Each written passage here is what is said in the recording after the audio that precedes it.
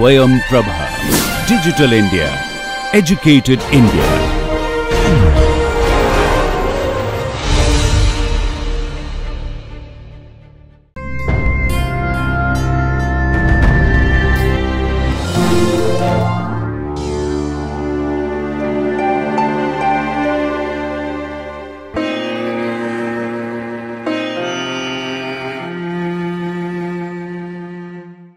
A warm welcome to you. Myself, Dr. Chandrika Naik from the Department of Biochemistry at Manipal Academy of Higher Education.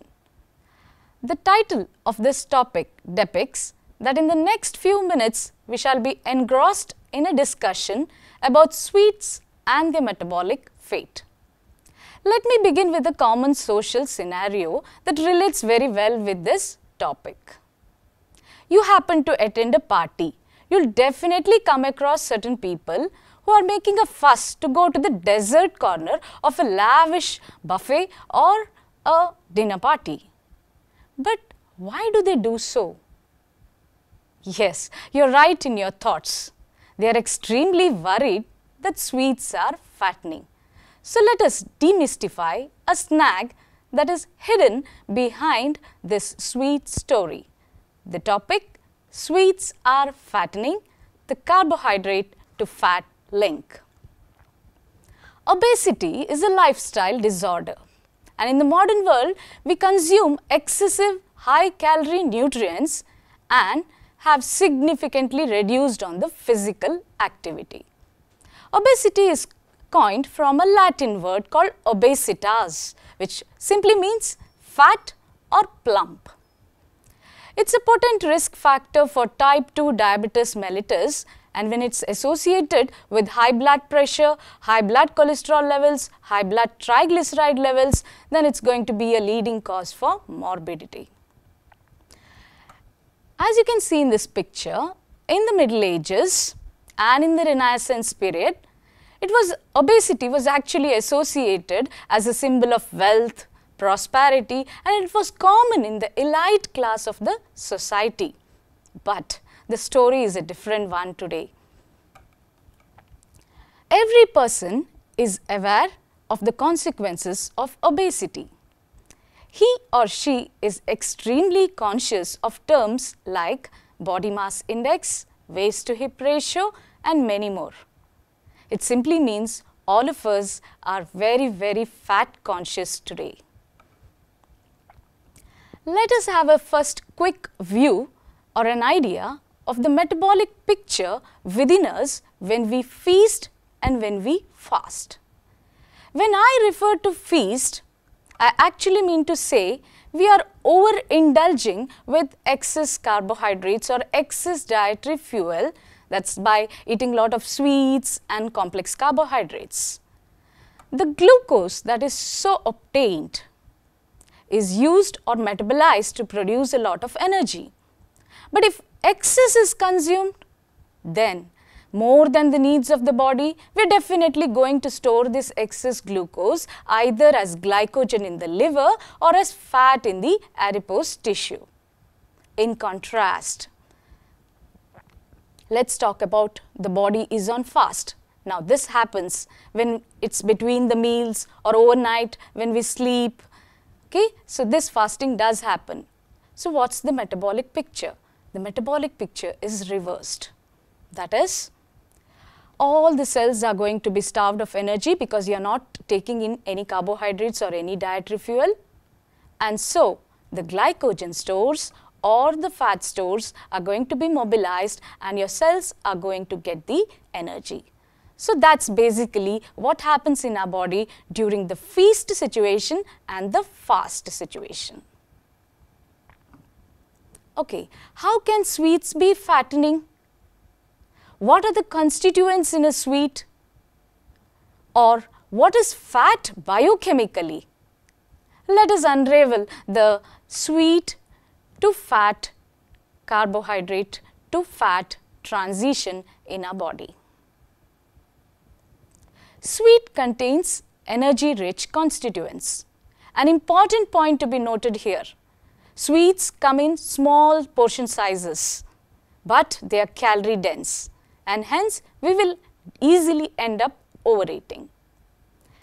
What does it contain? It contains simple sugars. If you have added sugar, there is going to be sucrose. If it is milk-based sweets, then you are getting one more sugar, that is lactose. And we all know that sweets are all flour-based. That means you are going to get complex carbohydrates. Basically, you are getting starch, and that will also be getting converted to glucose. So, there is complex sugars also in the sweets. And in most of our Indian sweets, they are rice-based. Of course, again you are getting complex sugars in the form of starch. And we all know that there is no sweet prepared without the addition of oils or fats. But today our focus will be only as to how these sugars or carbohydrates are going to be converted into fat inside our body. The term fat to a layman biochemically is a molecule of triacyl glycerol. So, focus yourself on this picture, which is a structure of triacyl glycerol, TAG, or fat as we call it. Metabolically, when a person takes a high carbohydrate diet, the excess glucose I told you is going to be either stored as glycogen or going to be stored as fat in the adipose tissue. But the maximum capacity a liver can store glycogen is only about 200 to 300 gram. Why? Because glycogen is a hydrophilic molecule. It's definitely going to store water along with it. So, you cannot store lots and lots of glycogen. The only option left with liver is to convert this excess glucose into fat, mobilize it out of the liver and transport it to peripheral tissues. Please remember, how much fat can we store? There is an advantage to which fat can be stored. A 70 kg human adult of an average body build can store up to 15 kgs of fat. The reason is it's anhydrous. And one more reason is adipose tissues can go on increasing the cell size and go on depositing fat inside them as the demand rises.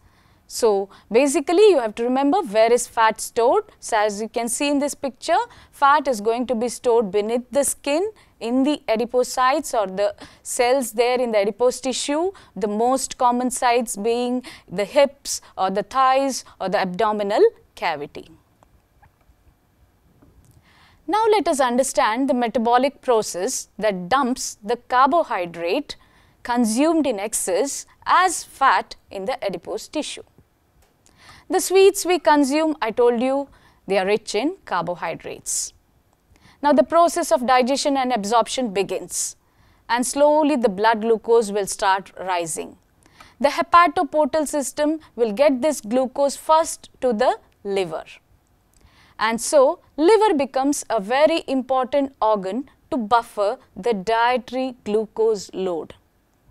Meanwhile, the slowly rising blood glucose levels have started signaling the beta cells of the pancreas. And so, the hypoglycemic hormone insulin is slowly coming into the picture and helping the liver. So, remember, liver and pancreas play a vital role in maintenance of blood glucose levels both in the postprandial period or in the fasting period. Liver is the body's central metabolic clearing house. After a carbohydrate-rich meal, the blood glucose level will steeply rise. One of the major functions of liver is to act as a blood glucose buffer. It permits the hepatic uptake of large amounts of glucose after a carbohydrate-rich meal. The liver cells are highly permeable. They will start taking up the glucose. And what happens once the glucose enters the hepatocytes? There is an enzyme called glucokinase in the liver that converts it to glucose 6-phosphate. It is as good as locking up glucose as glucose 6-phosphate inside the hepatocytes. That's how. And you should remember that glucokinase is not inhibited by the rising levels of glucose 6-phosphate. So, that's an advantage of having glucokinase in the liver. So, remember, when the portal blood comes with glucose up to 20 millimoles per liter after a carbohydrate meal, When it leaves the liver would have picked up so much glucose that the blood glucose will now drop to say 8 millimoles per liter. Such is the capacity of the liver to buffer the glucose load. And remember, insulin also plays an important role to help metabolize the glucose into different pathways. So, if you look at this picture now, what do we do with the glucose that has come here? We use it by different metabolic pathways, generate ATP, get energy. Liver has to do so many activities, you get energy. But you have consumed more glucose, what are you going to do with it? It will be channelized and stored as glycogen in the liver. You've still consumed excess glucose. What to do with the excess glucose in the liver? The liver channelizes it to fat synthesis, packages into lipoproteins called VLDL and sends it out to the peripheral tissues. Glucose, as we all know, as you can see a structure here, this is the principal source of energy for all living cells. It's a 6-carbon energy rich molecule. Now, the lysis of the bonds here will generate a lot of ATP, and glycolysis is the chief pathway that breaks the carbon skeleton of glucose and harnesses the energy. And along with PDH complex reaction, pyruvate is then converted to acetyl-CoA. So, you have acetyl-CoA obtained. Usually, acetyl-CoA is further oxidized by yet another metabolic cycle called as the TCA cycle. Now, that also fetches you lots of energy. But if you have consumed excess glucose, energy needs are sufficed, then what are you going to do? The TCA cycle is going to slow down. It's going to be inhibited. It will slow down. What do we do with the acetyl-CoA? The liver channelizes acetyl-CoA towards fat synthesis. And please remember, the same acetyl-CoA is also a precursor for building the cholesterol also. So, you have made acetyl-CoA that was in excess to fat and packaged it into a lipoprotein called VLDL, and it's now ready to leave the liver out into the peripheral tissues. So, again let's come back to this TAG or the fat, triacyl glycerol. We say that sweets are fattening. That means ultimately glucose is fattening. So, what is the contribution of glucose towards the building of this TAG? So, let us focus on the glycerol backbone of this. The glycerol backbone, if you see here, glucose undergoes glycolysis, gives an intermediate called dihydroxyacetone phosphate. Now, this is the precursor from which you can make the glycerol backbone. So, step 1, glucose has contributed to the glycerol backbone of fat. Next, glucose via glycolysis, PDH complex gave you acetyl-CoA. Acetyl-CoA is the building material for fatty acid synthesis. So, again you are using glucose to build fatty acid. Then you had many glucose metabolizing pathways, you got lots of ATP, now that is needed for fatty acid building. You also send glucose through HMP shunt, so you are going to get a reducing equivalent called NADPH, and that is also needed for building fatty acid. So, if you look at this picture now on the slide, you have glucose building the glycerol backbone, glucose contributing to fatty acids. In general, in the presence of insulin, glucose in excess is going to be converted to fat. Now, our focus will be to understand the today's title, that is sweets are fattening. We are just going to focus on two important tissues and the metabolic relationship. So, I have a slide here which shows the liver cell or the hepatocyte and also the fat cell or the adipocyte. So, the glucose has arrived in the liver, it is in excess. Our intention now is to study how this glucose is going to be converted to fat and ultimately going and dumped in the adipose tissue as fat. So, I am beginning with the hepatocyte. So, focus yourself on this glucose arriving in the hepatocyte. Blood glucose is high, so insulin is there, and insulin is the key person who is going to metabolize all the needed metabolic pathways. What is the fate of glucose? There is induction or the stimulation of a pathway called glycogenesis. So, you are going to convert glucose to glycogen. Glucose is going to be channelized through HMP shunt and you are going to produce lots of NADPH.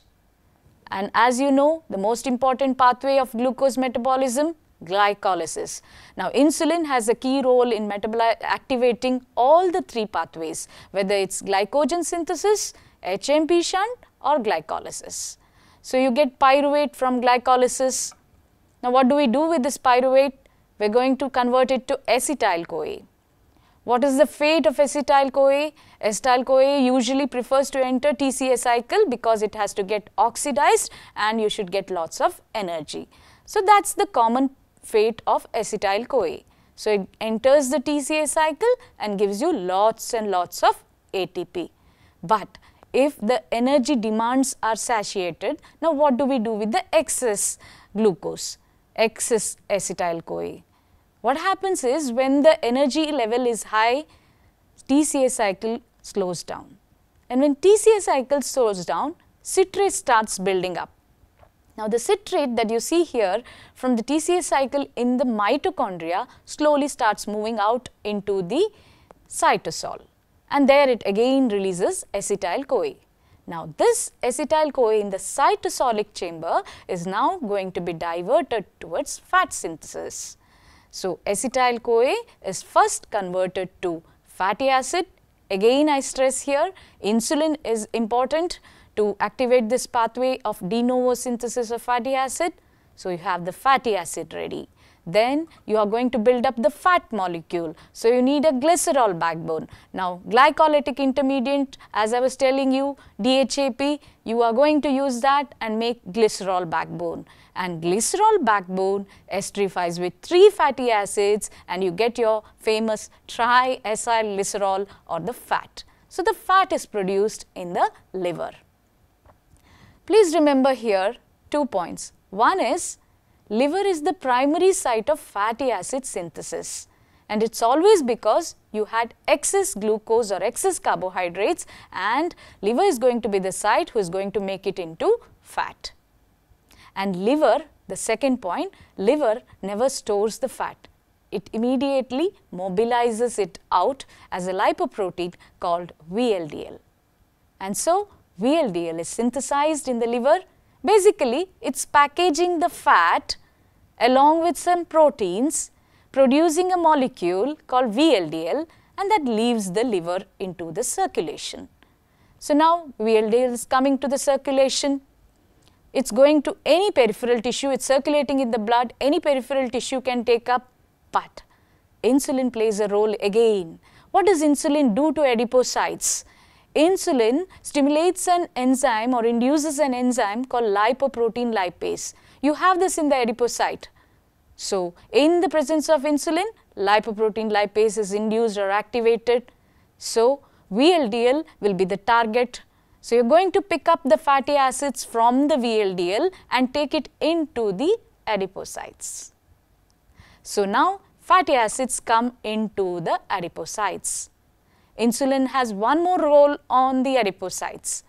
As soon as insulin comes, it is like small blood buds coming on the surface of the adipocyte cell membrane. That is, we have glucose transporters called GLUT4 recruited to the surface of the adipocyte in the presence of insulin. So, insulin increases the number of glucose transporters on the adipocyte so that adipocytes can easily pick up the glucose. What do? They convert that to glycerol 3-phosphate. So, now the stage is set. The fatty acid has been taken up from VLDL, glucose has been taken, converted to glycerol 3-phosphate. It is time to make the fat and so fat is prepared once again and dumped in the adipocyte. And remember, adipocytes, they can multiply, they can increase in size as the demand rises. So, if you look at this entire picture or this slide now, which shows hepatocyte and the adipocyte, it is very clear that the excess sweets that you ate or the excess carbohydrates that you ate became glucose and the glucose through this long metabolic journey has finally come to the adipocyte to an end where you have converted it to fat and you have dumped it in the adipocyte. And that's why now you can know why those people in the party were making so much of a fuss, because they knew that sweets are fattening. Maybe they didn't know the actual metabolic journey of sweet to fat, but you are now clear about the actual biochemical picture, how glucose can be converted to fat and dumped in the adipocyte. So with that, I think we should ask you some questions. I kept repeating some important concepts. Based on that, I have some single best MCQs for you so that you can try to attempt. Fine. So let me give you a first question. Which of the following metabolic pathways has a role in the conversion of glucose to triacylglycerol? I named quite a few pathways. I am giving you 4 options. Now you select which one of them will have a role in conversion of glucose to THG. Yes, it's not the other 3. The first one, it's glycolysis. Coming to the second question. If you have heard my lecture thoroughly, then this one is an easy one. Which of the following glucose transporter appears on the adipocyte cell surface in the presence of insulin? Is it glucose transporter 1, 2, 3 or 4? Yes, it is glucose transporter 4. One more question. Which of the following lipoproteins is responsible for transporting endogenous fat or TAG from the liver to the peripheral tissues? We have many lipoproteins here for you. The choices are HDL, LDL, VLDL, chylomicrons. Which one transports it from the liver to the adipocyte? If you have heard the lecture clearly, it's an easy answer, isn't it? Yes, it is VLDL. One last question.